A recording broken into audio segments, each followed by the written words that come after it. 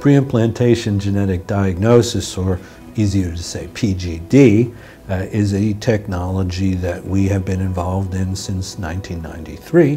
which really is a form of prenatal diagnosis, but instead of being performed on an ongoing pregnancy, it is done on early embryos prior to implantation. In this way, we can select embryos who are produced through IVF for those that are free of a particular genetic disease or chromosome abnormalities to really optimize the outcome of our IVF.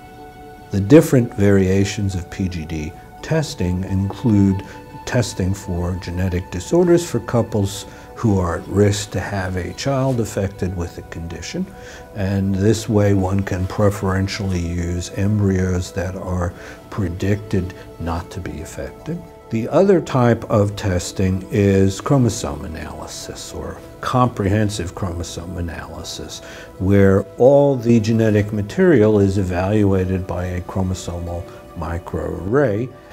to assure us that the embryo is chromosomally normal and therefore more likely to develop into a healthy child. The potential to improve the outcome of IVF is really the driving force behind this, because rather than just guessing and having to use more than one embryo, one now can really pick the best of all the embryos and be able to transfer a single embryo and maintain a good pregnancy and delivery rate while reducing the risks of multiple gestations.